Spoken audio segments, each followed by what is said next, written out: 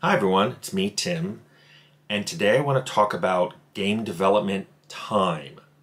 I've gotten a lot of questions from a lot of people. This is maybe the most commonly asked question, at least in the last few weeks, because I've gotten at least, 4 or 5 of these. Geomancer HT asks, please talk about the it's ready when it's done and a delayed game is eventually good. Tetramir1 asks, talking about a length of development would be an interesting subject because teams have gotten bigger, but games take longer too. YetiCatcher1780 asks, do you think games coming out under shorter deadlines means only the best things get put in the game, so it's better, or do you think it's always better for them to have huge development cycles? And our own Bite Your Own Teeth asks, here's another one, when to cut, when to polish, what to look out for when a feature won't make the cut, how do you get it past the finish line? Woo. These are pretty much a lot of questions about dev time, deciding how to cut. I've touched upon this a little bit in past videos where I talk about making your design pillars and deciding what matches them and what doesn't. In my recent video, I mentioned I've made a game as quickly as 14 weeks for Bard's Tale construction set. Which is what? That's not even 3 months? No, it's a little over 3 months. It's not even 4 months. I've also talked about WildStar taking 9 years. I think a reasonable development time is somewhere within that limit. But let me talk about first. I'll do this as I like to do a lot. Let's talk about the pros of a long development time and the cons of a long development time. So, long development time has a lot of obvious pros. First of all, it lets you add a lot of features and content that you otherwise would not have had time to do. Some features just take a long time to do right. I've said this is why I don't put romance options in my games. Personally, I'm not that into them, but I put a lot of stuff in my games I'm not that into. I'm not really into always pure fighter, kill everything paths, but I still do that. The thing is, I think to get romance options done right, you really have to spend a lot of time on them, which really absorbs a lot of narrative designers' time that could have been spent doing other things. And I played a lot of games with romance options that feel like bizarre slot machines, like I said the right thing, I had the right item, oh good, now the person's gonna sleep with me. It's just a strange thing. It's like, if that's your thing, go and play dating sims. There's a whole genre of games available that do romance a lot better than I see in a lot of RPGs.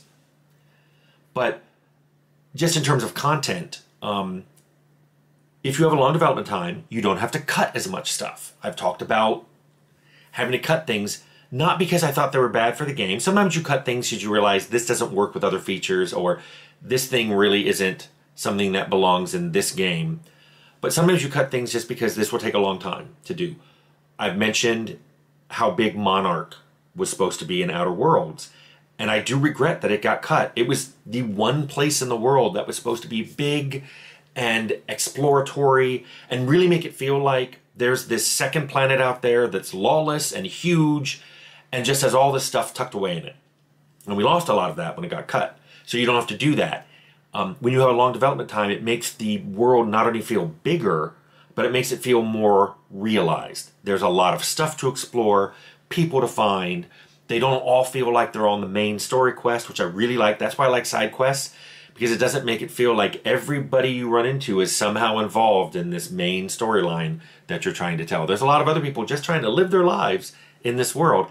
And yeah, they may have side quests for you to do, but some of them don't. They're just there to run their shop, or farm, or do whatever it is they're doing, and they don't have anything to do with you. They're just there. And finally, a long development time lets you debug. I think I've mentioned this, especially for the Troika games. Leonard and I sometimes joke that every single Troika game shipped as an alpha. Arcanum certainly did. Right after we got everything put in, all the features we wanted, and some we probably should have cut, and we got them effectively debugged. I mean, you may think Arcanum was buggy, but there were a lot of crash bugs. We were about to start a balance pass when everything was locked and the game was shipped.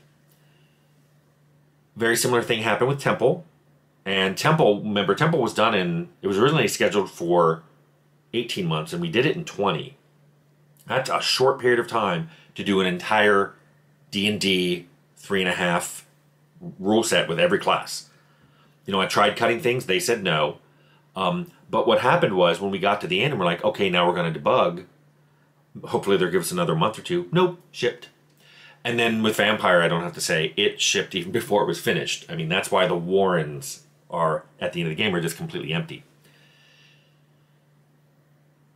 So, those are all the advantages that a longer development time would have had.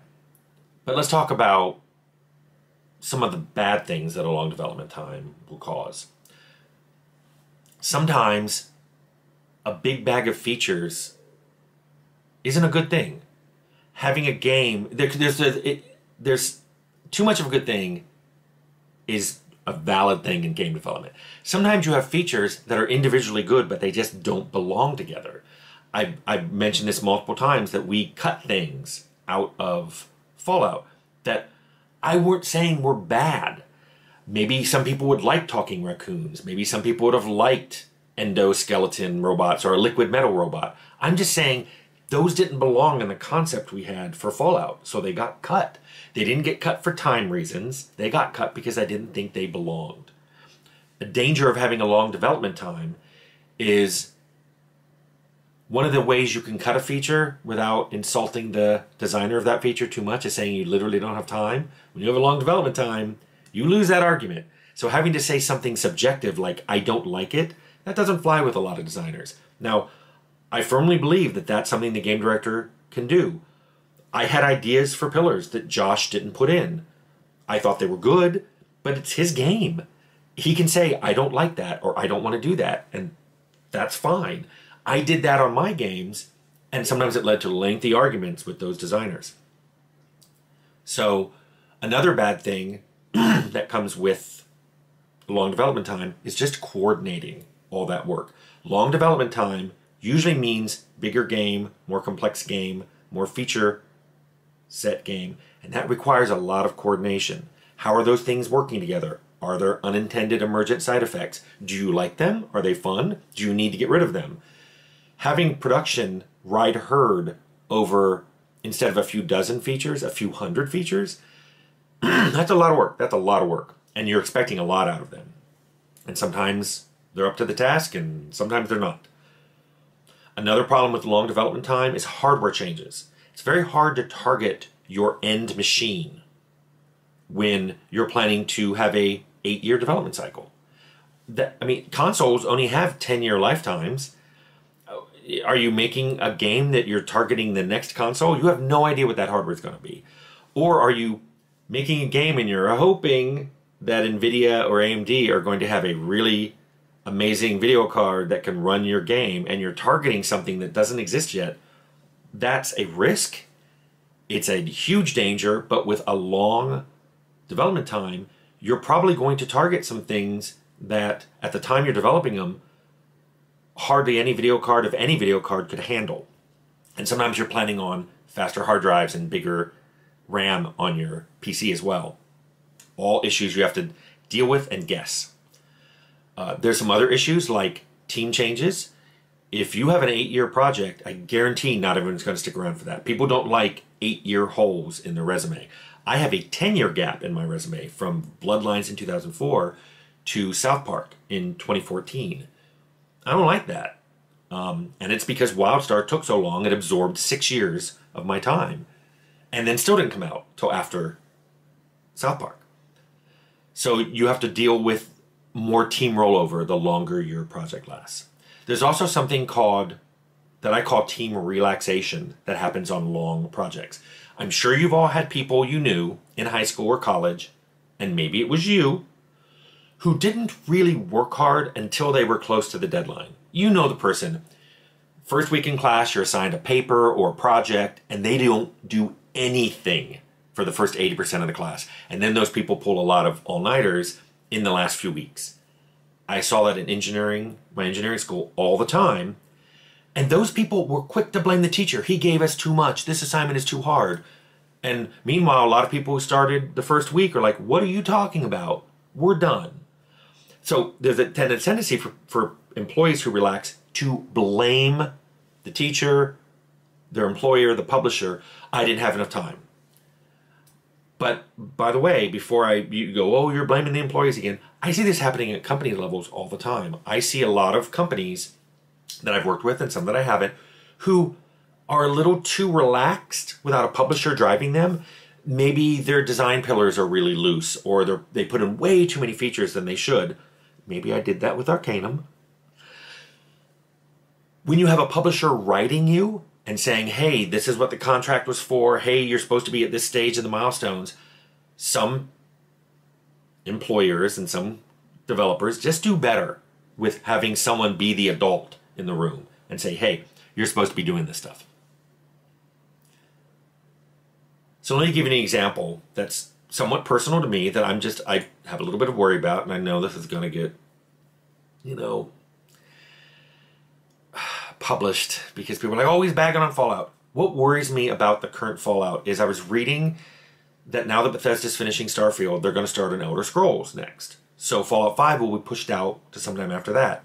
Well, assuming that each one of those is going to take 5, maybe 6 years, that means the earliest we're going to see Fallout 5 is in 2034. That's almost 20 years after Fallout 4. 20 years.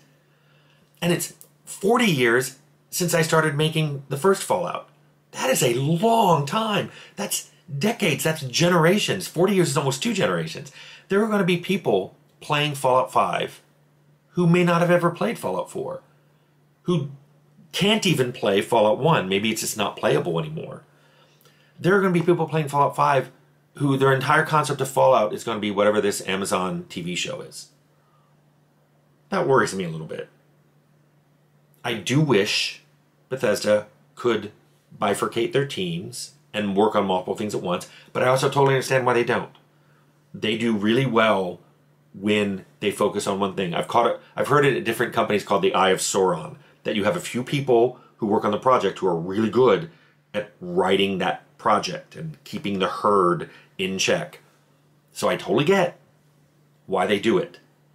I'm just concerned that as project lengths have extended, I don't know how much longer this can happen, because it basically means that a franchise is in danger of, aging is the wrong word, becoming archaic. I mean, there are people who are going to look at Fallout 5 and go, wow, this franchise started 40 years ago. Ugh. My dad played this. My grandfather played this. I'm not ready for those kind of comments about Fallout, but it looks like what's going to happen. So I guess to sum up, I understand all the pros of having a long development time. I've put out some very objective cons of having a long development time, but also just a subjective fear I have of that if game companies start taking a long time to make games, it's really going to make those franchises seem dated, because they literally will be dated. Anyway, I hope this answers all of the questions I got from all of the people about game development time.